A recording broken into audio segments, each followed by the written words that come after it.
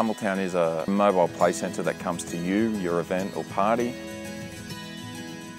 Whilst we bought an existing business, the biggest challenge was getting the name out there. You know, to spend $800 on a local press ad, I mean, no one's really reading local newspapers, print's declining. We've sort of learnt if we spend $20 a day on Facebook ads, we know we're going to get a nice stream of bookings that will, in our job sheets, will say came from Facebook.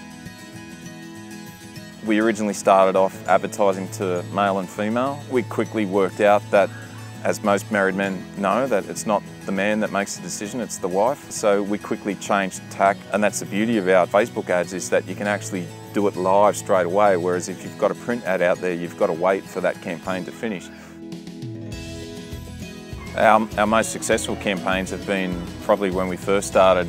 We secured $15,500 in revenue from the first month of Facebook ads, and on year, we're about 3 times up on bookings, and I guess to date we're averaging around 1,000 fans per month.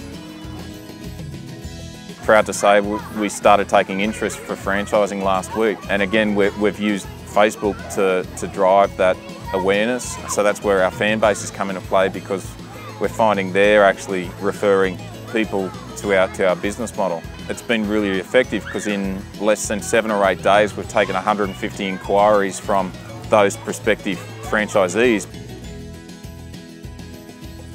And I guess what Facebook allows us to do is, whilst it's grown the business, I haven't lost any family time. So I've actually been able to spend time with my kids. I'm able to sort of pretty much set and forget to a point, but then go and spend time with the family, really sort of get that growing time with them.